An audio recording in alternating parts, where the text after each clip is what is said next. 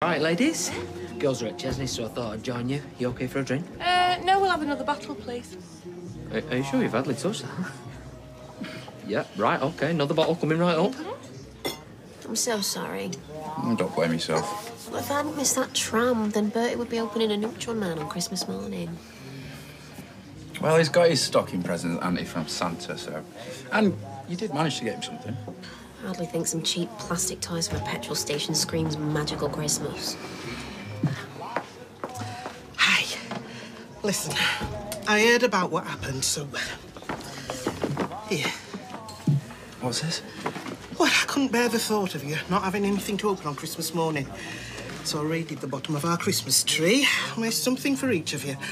Andy, that's so kind. Oh, no, it's not much. It's just a few bits and bobs we thought you might like. That's so thoughtful. You really shouldn't have. Yeah, well, what are neighbours for? Oh, look, there's something in there for Bertie, too. It might be a bit young for him. Glory's not going to miss it. We spoil her enough as it is. I don't know what to say. Well, actually, you could do me a huge favour. Of course. Turn the fairy lights off that scaffolding. It's giving me a massive headache. With pleasure. Thank you. I mean, look at the bright side. It'll be easy to hoover underneath it. Thank you. Hey, everything's set for the reception tomorrow. Ship-shape and ready to go. Oh, it's going to be the best Christmas ever.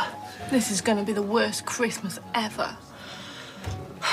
Joy to the world, the Lord is come. Let earth receive a King.